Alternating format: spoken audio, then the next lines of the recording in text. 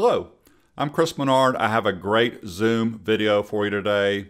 Zoom recently came out with this cool feature that you can use PowerPoint as a virtual background. Also, just so you know this, if you're a Mac user, you can use Keynote as a virtual background. So I'm going to run you through this, and I'll have chapters down below, so if you want to jump around you can, but I'm going to cover this in these steps that I thought would be the most logical to do. First, I'm going to end up sharing PowerPoint as the virtual background.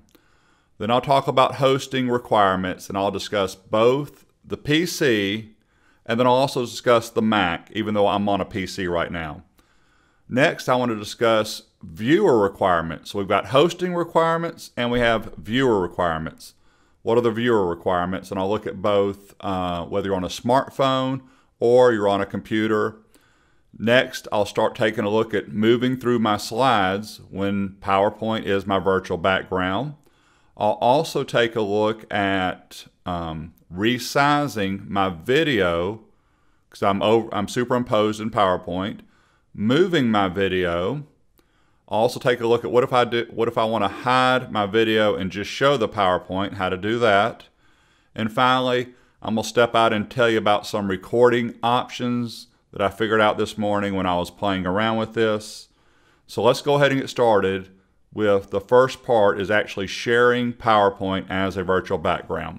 So I'm the host, I've got a PowerPoint running, I'm going to go and share my screen. When you go to share screen, by default, let me move this a little bit out of the way. There you go.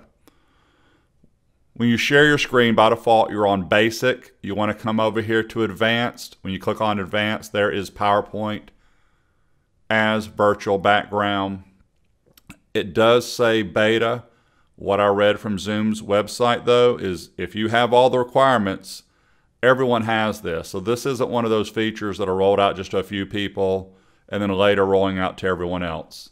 So after I select that, one more tip from me. If you have a bunch of PowerPoints already running before you do this, I would recommend you close them all except the one PowerPoint that you want.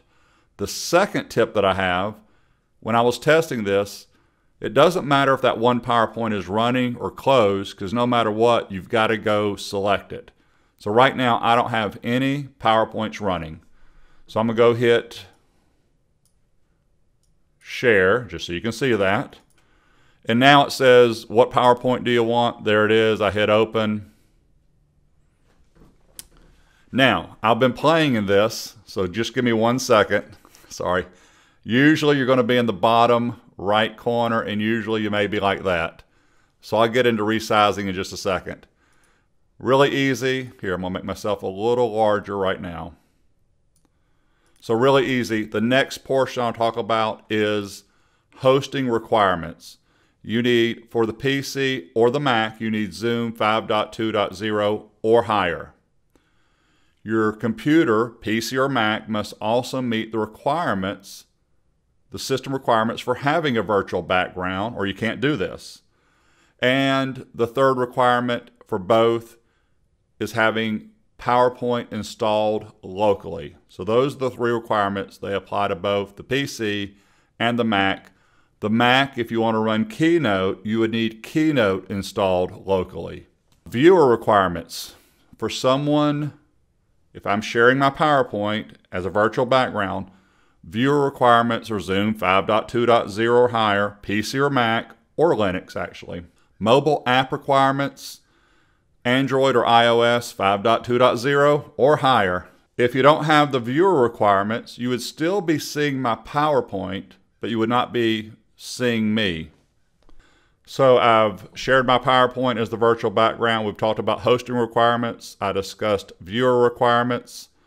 Let me tell you now how to go from one slide to the next. Here are my slides. Here's my little controls. I'm the host. I'm sharing.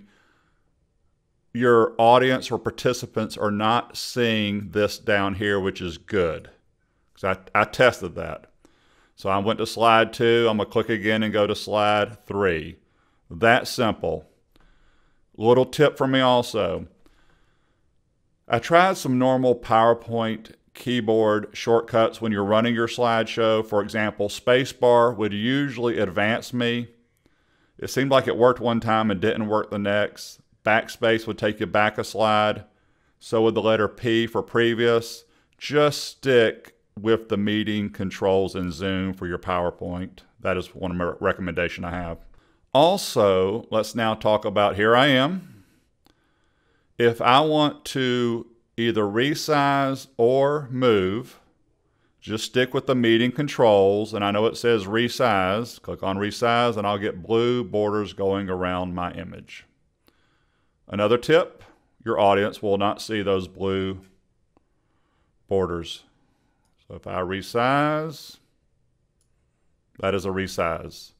I can resize from any of the four corners, it doesn't matter. If you want to move, you can click, and I just moved the video. Another tip, click outside here. If you want to, just stick with the meeting controls, but you can also just come in here and click one time, and now I can move and resize again. You're saying, why would I want to move my video? Here's a good example. Let's say I'm here talking, and I'm going through my slides. So far, so good. But now look, I'm covering some of the animation I'm trying to talk about, so maybe I go up to the top right. Okay, so there's that feature. Now, I want to just hide the video. I don't even want to be on it. So let me put it back in the bottom right. This is where it normally is by default. And again, I've been playing in here. This is how my PowerPoint would normally look. One item I did is I came up here, since I'm the only one in this meeting, I right-clicked on my image and I did a hide self-view. I'm just doing that again because I'm recording right now for you. In real life, this would be fine, but I'm going to hide my self-view. So there's hide self-view and show. So here you go. Now I want to actually not show myself on the PowerPoint. So I stick with the meeting controls, split video from PowerPoint. Watch this. Notice my actual virtual background appears again now. To put myself back into PowerPoint, again, stick with the meeting controls, merge video and PowerPoint, now I'm back. And again, I can do whatever I want to with my video. Couple other items I want to mention. When I was testing this morning, I decided, well, let me test recording. So if I go and record locally, record on this computer, because if you recall, everyone can record locally, meaning if you have a paid Zoom account, obviously you can record locally. If you have a free Zoom account, you can record locally. So everyone can record locally. But as the host, when I recorded locally, wherever I put my video is where it actually showed recording, which is a cool feature. So if you move your video around, it'll work. I joined my meeting also as a guest.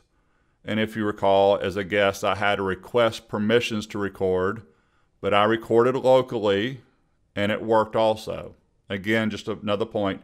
If the guest doesn't have Zoom 5.2.0 or doesn't have the virtual background requirements, they may not see you, but at least they still see your PowerPoint. I appreciate your time. I have over 40 Zoom videos. Feel free to subscribe to my YouTube channel. Have a wonderful day.